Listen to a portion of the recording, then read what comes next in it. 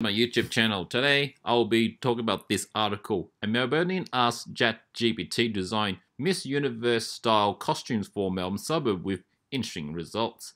So they used GPT DALL-E 2 program, that image generating software tool that generates images by typing in a bunch of words.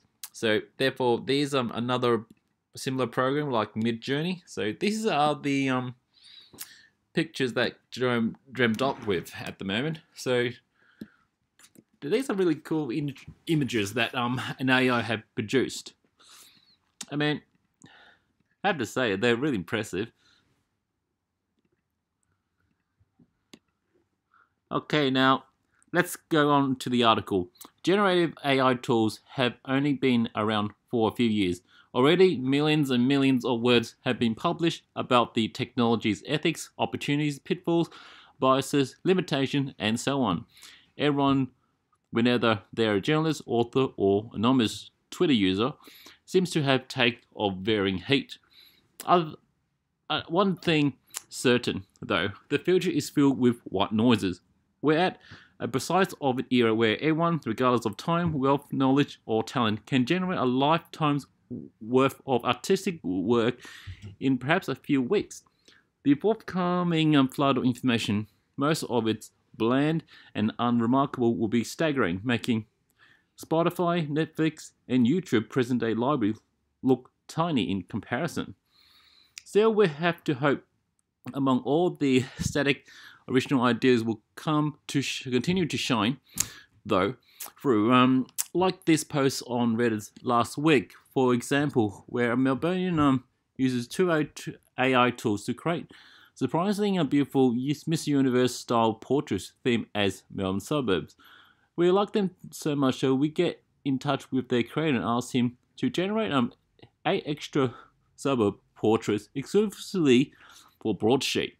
The man, Grayson, didn't want his surname or other identifying details published, but we know he's a 35-year-old research assistant who lived all over Melbourne and currently rents in the CBD.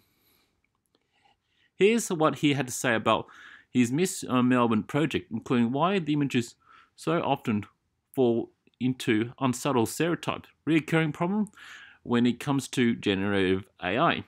How long have you been making images using AI? I dab in a few AI art genres last year, including DALL-E, but it was only in March this year when I began paying serious attention to them, as it has become all too apparent that their capabilities have advanced significantly. I find AI art impossible to ignore now, and the process involved in generating images can feel addictive. Okay, let's have a look at his images published on Reddit. Okay, that's using Midjourney. Oh, they're just some of the comments. Let's see what he had published. Okay, this is just all this. Okay, this is just all nonsense. Anyway, I'll get back to the article. How long did you get into it? I've long been interested in art and art history, and it's clear now AI is now ushering a new artistic paradigm. Millions of people are using to generate countless staggering images on the fly, and given how quickly things are advancing, it's exciting and it's kind of scary to think about what AI will be capable of in a few years from now. For people who don't understand how ChatGPT and Midjourney work, how it does the computer come up with details like each other ethnicity, the colors of the dress, motifs, and so on.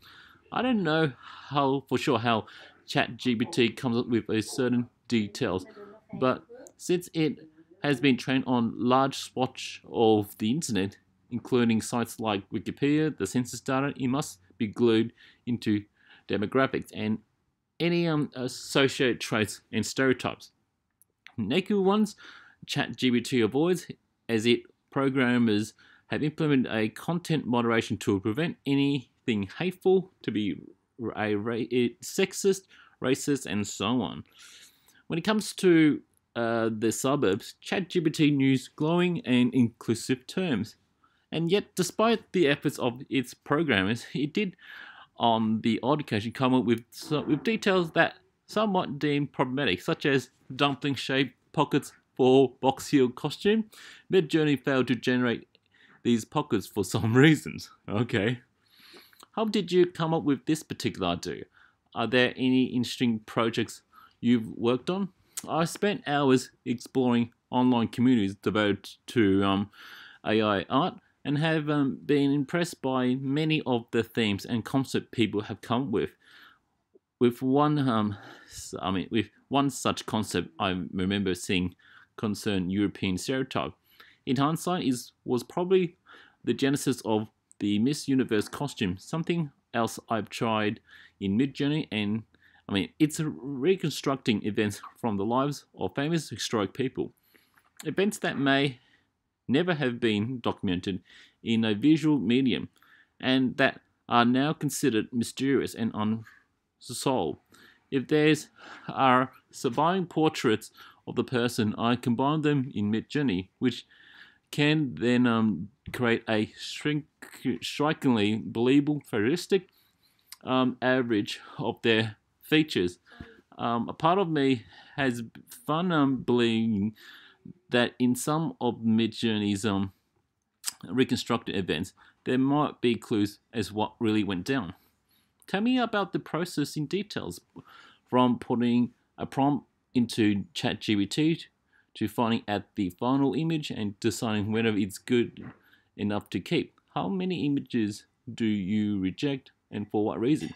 I began asking ChatGPT to design Miss Universe style costume, but for Melbourne suburbs. The costume had to convey the character and the cultural identity of a given suburb in a creative, glitzy, extravagant, and even humorous way.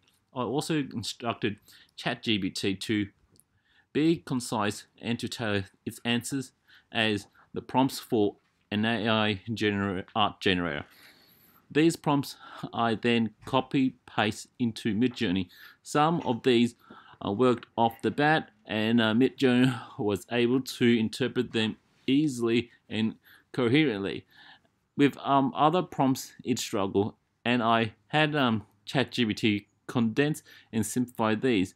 Midjourney still struggles sometimes with certain details, and I had to regenerate its output up to 10 times to get a satisfactory result. One example being Miss Heidelberg, as Midjourney had a hard time creating realistic paintbrushes. What's your favorite images from this set? Why? I have lived in and often visit Brunswick. When ChatGPT come up with Miss Brunswick avocado hat, I knew I was onto some potential gold. It turned Midjourney cannot easily convert the avocado into a fashion accessory. Its first a few attempts looked like a mutant radiant blob. Seeing the final image materials was very gratifying. I dare say it's perfect.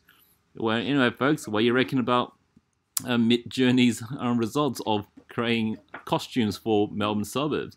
Let your thoughts know in the comment section. Anyway, I'll give you the link to check this imagery out for this article. Anyway, have a good day.